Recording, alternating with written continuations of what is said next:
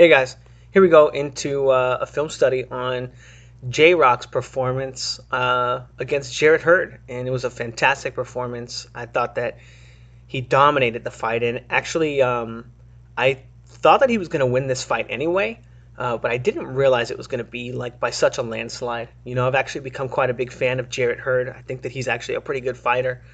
Um, Maybe he needs to move up in weight and kind of stop cutting so much weight. He's a big guy. Maybe being drained isn't best for him. I'm not sure how he feels in the fights. I don't know, but he does look a little bit sluggish. Sometimes a little slow. I'll say.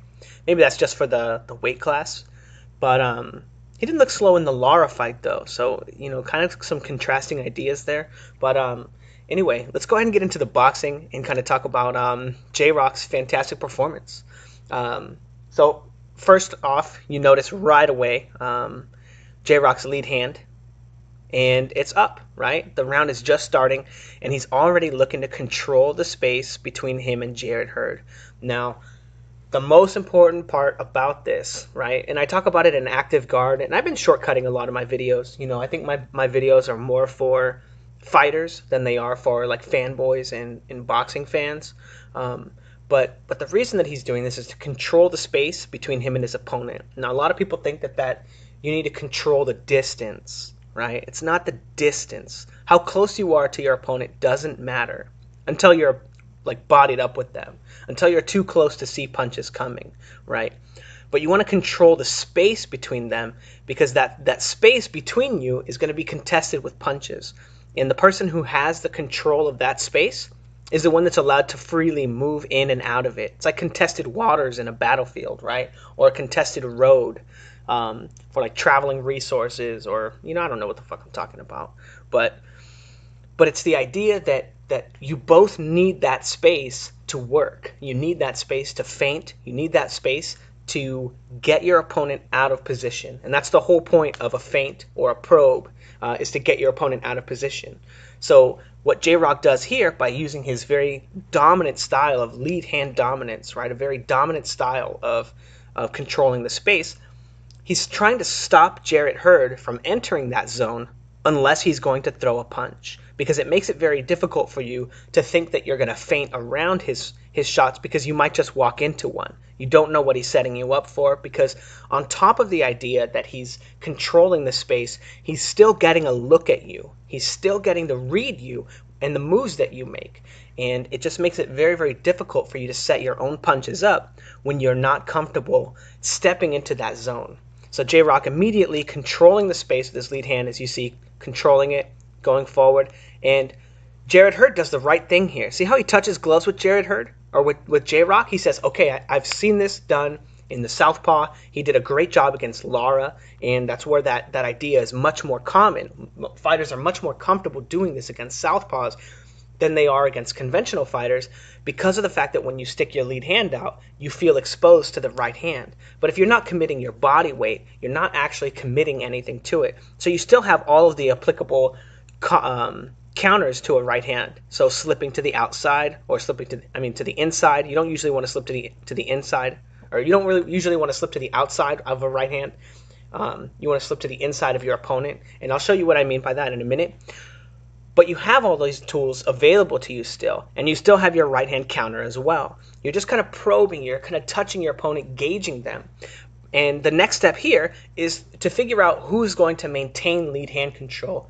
And the person who gets to maintain lead hand control is going to be the one that's more able to get their opponent out of position with feints and probes in different looks, and land their offense. And the way that this is figured out is by exactly what J-Rock is going to do here. But notice Jarret Hurd gets away from it, and J-Rock continues keeping his hand out there. See this jab right here from Jarret Hurd?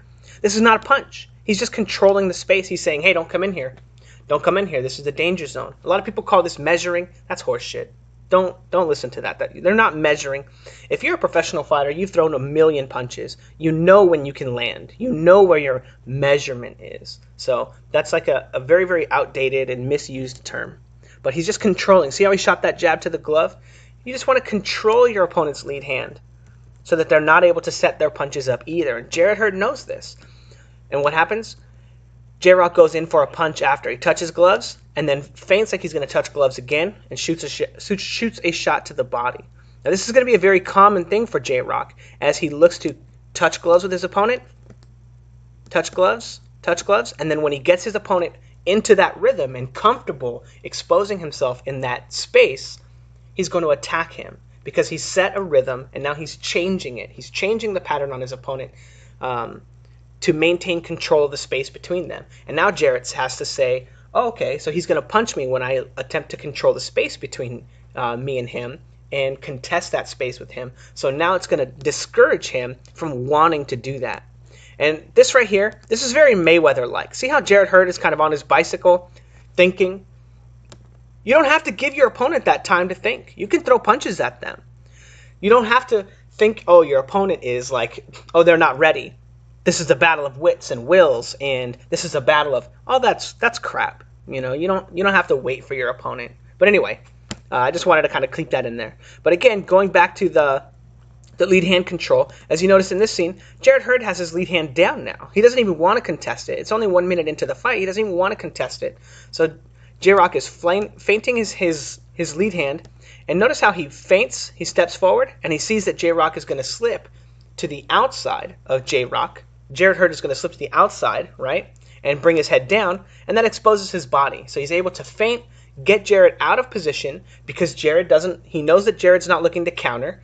Oh yeah, I forgot to talk a little bit about that. He knows that Jarret's not looking to counter, by when he feints, Jarret doesn't make any countering moves, right? When he eats this shot, he doesn't make any countering moves. He doesn't attempt to throw a punch or, time him or lean forward or, So you can see that the opening shows up here, boom, and he's just able to pick the shot off. And there are a lot of opportunities like this for J-Rock throughout the fight because Jarret Hurd's kind of giving away all the information, right? They say he's a slow starter, but he's not looking to impose anything on his opponent. He's only looking to learn. And, that's kind of how you fall behind in point fights anyway.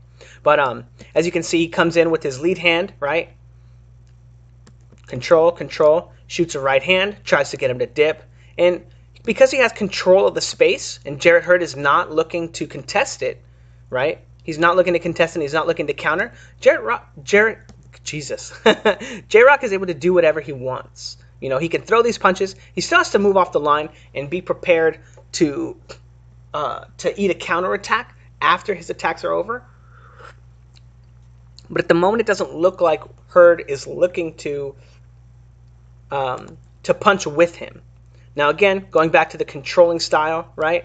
Touch gloves, right? And Jarret Hurd says, okay, that's not working. I got to control the space. So he goes to touch gloves again. And when he goes to touch gloves, Williams immediately says, okay, I got him touching gloves with me again. I'm going to feint a touch gloves, right? And I'm going to shoot a right hand to the body. And he says, don't do that. I'm going to keep scoring. And Jarret Hurd knows, or J-Rock knows, that all he has to do is score points. He's winning the round. He's outboxing Jarret Hurd, even though they're not big, huge, heavy shots. Every time he gets Jarret Hurd to contest the space between them, he's able to set up another punch. So he set up a jab, he set up a right hand, and now this is great too. Now, in this scene, we have contesting the space, and he feints, and he ducks down, and he waits for Jarret Hurd to duck the right hand again. Remember this one right here? When he ducks the right hand? So he does the same thing here, but he shoots forward, and you can see him pause and not just shoot the right hand. He repositions himself, waits for Jarret Hurd to duck away from the right hand so he can come back with it. Now, again, he knows that Jarret Hurd is not looking to counterpunch with him right now, so he feels safe allowing Jarret Hurd to transition his weight. And that's what this is supposed to be, right? It's supposed to be a defensive maneuver where he transitions his weight. He kind of gets stuck there because he just bends straight down. He doesn't actually turn his hips, right? But he's allowing his opponent to get a count of weight transition in between his punch so that he can set him up for that right hand. Just great boxing from Julian Williams. And then again, Jarret Hurd touching gloves with him, saying, man, I got to control the space. I can't allow him to keep coming in, feinting me, getting me out of position, right? Feinting him, getting him out of position, and landing a right hand. I can't let him keep doing that. J-Rock feints him, and then again goes right for another body attack. As soon as Jarret Hurd starts to touch gloves again, touches gloves, Jarret Hurd goes to touch gloves again, and J-Rock shoots a shot instead, right?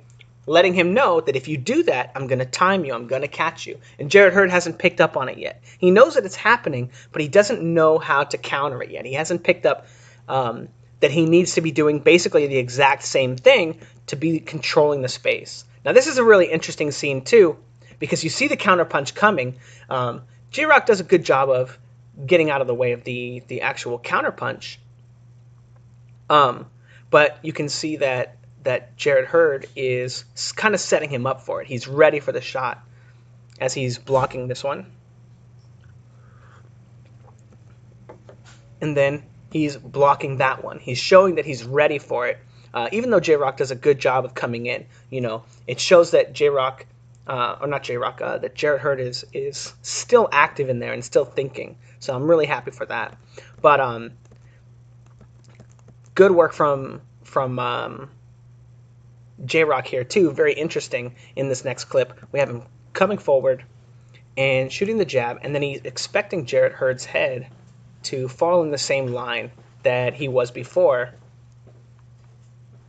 here, where he ducks away from the shot, and then as well here when the jab comes and he ducks his head away from the shot, expecting the same thing and shooting his shot there, showing again that he's paying attention to all the things that Jarret Hurd is giving him. And then again, controlling the space, and Jarret Hurd finally figures it out. He says, okay, I got to set the same patterns, and I got to start catching him too. But J-Rock knows that it's only going to be usually the lead hand here, and he's able to control him, block the shot, and control him. And now he has control of his head here, and that's going to block Hurd from being able to transfer his weight into a right hand next if he wants to follow up on this shot. So we have J-Rock being able to mitigate the damage that Hurd is able to do, or to inflict on him, or to even attempt by controlling him with the lead hand and controlling his head. Just brilliant boxing so far from J-Rock. And then again, going in with the same type of counters, touching gloves, and then as soon as he looks to touch gloves, countering him with the jab. Just beautiful boxing, you guys.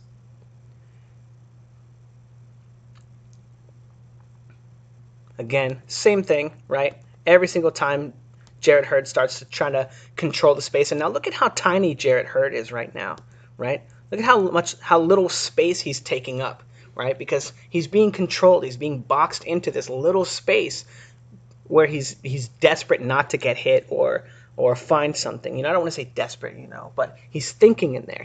There's not a lot of pressure, but there's a lot of mental pressure. He has to think a lot. And then we have J-Rock changing his attack. Instead of going straight for the jab, which he has been, he goes around the guard, catches him with the right hand. And now this is beautiful for a few reasons. Because of the fact that Jarret Hurd has been ducking and putting his weight onto his right leg, he's going to throw this left hook to keep Jarret Hurd's head up there so that he can land the right hand, right? It doesn't even have to be a real punch, but he's looking to control Jarret Hurd, right? Hold him there with the left hook and then throw the right hand. Beautiful boxing. Let's just watch it one more time. You can see the weight transition, right? Boom. Almost nothing in the left and then all of it in the right. Just great work from J-Rock in this whole fight. And then again, when he doesn't set up his shots, left hook again to hold his head up so he can come with the right hand. And then look at how immediately he moves off the line.